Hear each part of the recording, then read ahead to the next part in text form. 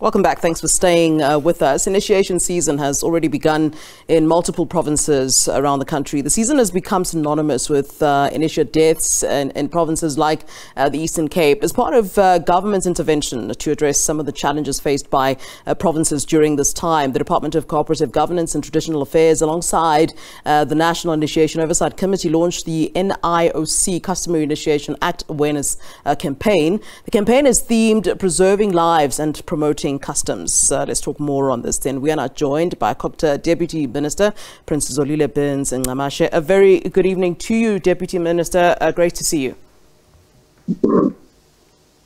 Good evening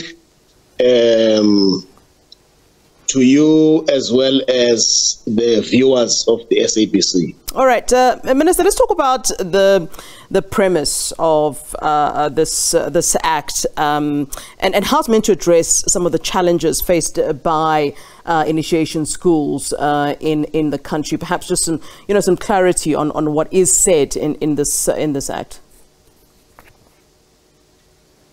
Well, as you are aware that we emerge from the history of the custom, which by its nature, in terms of its originality, is meant to bequeath life into the young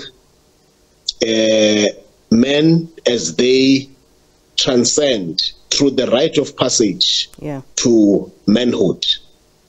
Now, that has been vulgarized and criminalized by rogue elements who have distorted the actual essence and ethos that underline or underpin the importance of this custom, to a point where we experienced a number of fatalities and casualties.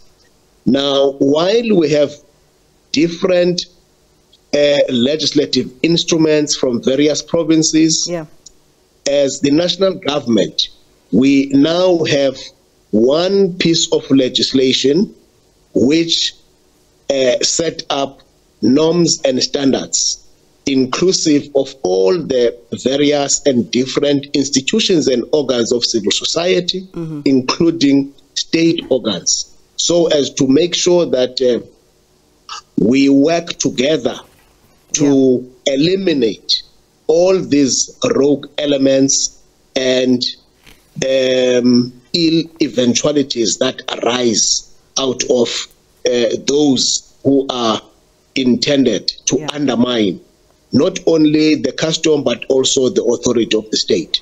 Deputy Minister, in the statement today, from your department, you're talking about a campaign whose primary objective is to raise awareness, education, as well as compliance to the Act.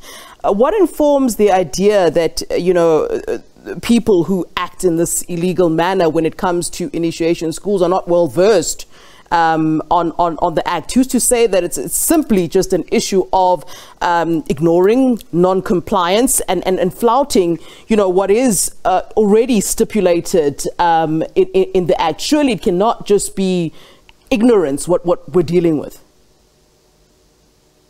Well, obviously, those who have been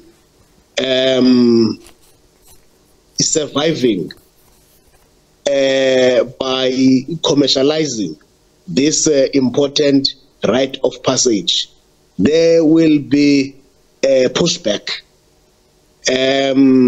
trying all sorts of shenanigans to continue with their illegal practices.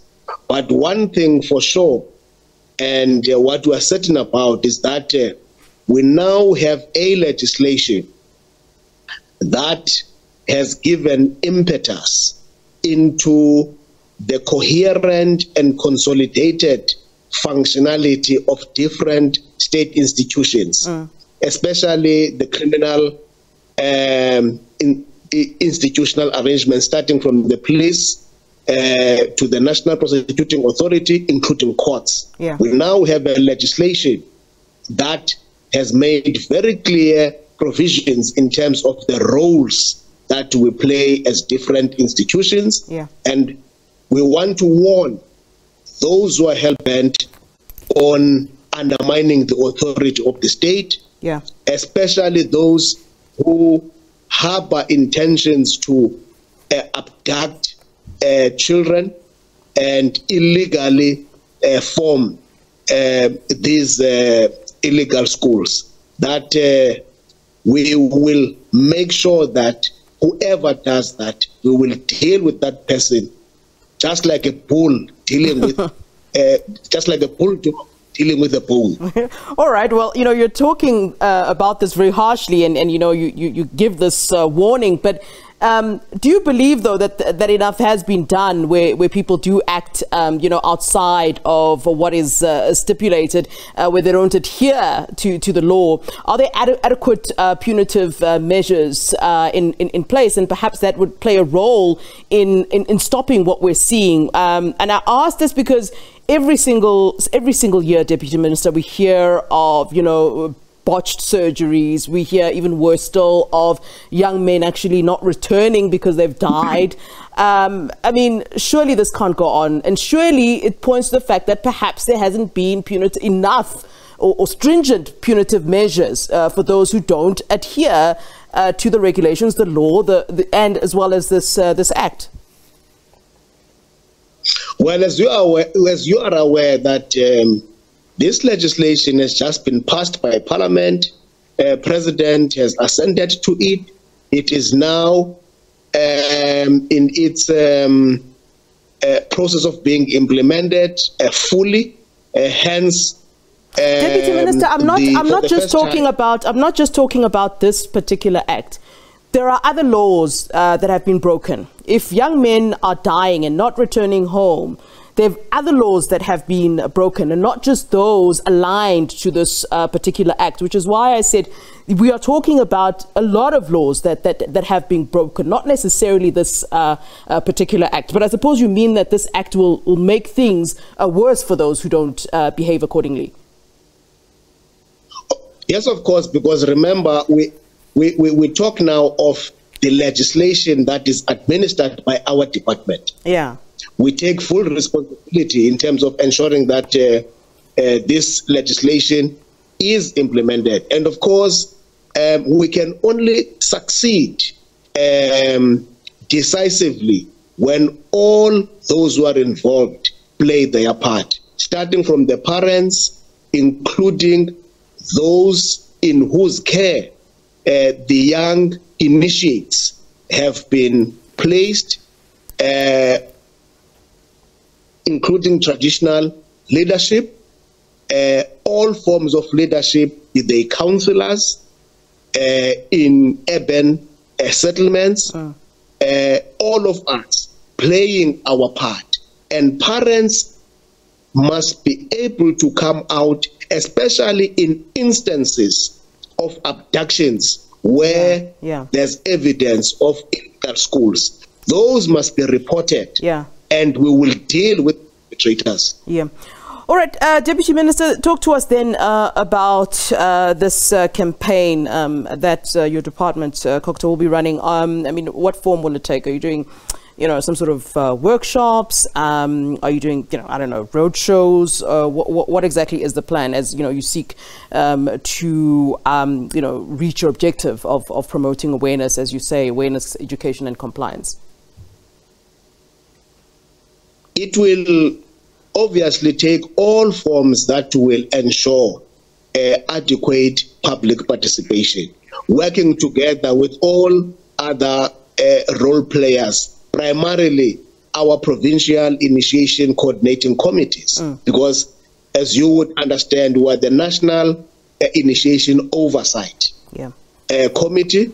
So we will be working very closely with the provincial structures, including the local houses of traditional leaders, because we want to make sure that everybody is involved, because we are determined to ensure that when our young initiates go to the initiation school alive, they must come back being alive, healthy, with full appreciation of what they have been sent there to learn and achieve.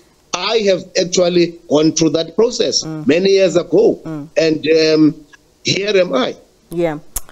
Within my family, I've taken 3 young males into the initiation, including our young king. When they went there, they were 37. They went there alive, came back alive. So I'm talking from experience. All right. Deputy Minister, thanks very much for engaging with us this evening. We certainly do appreciate your time, sir. Thank you very much. And wishing all South Africans a very healthy initiation season. And once again, we want to convey our condolences for the 3 initiates who, as a result of the fire that caught up with their initiation hut, they ended up losing their lives. We really feel very bad for such an unfortunate event. All right. Minister, thank you so much. All right. That is the Deputy Minister of Cooperative Governance and Traditional Affairs, Prince Zolile Burns-Ncamashe.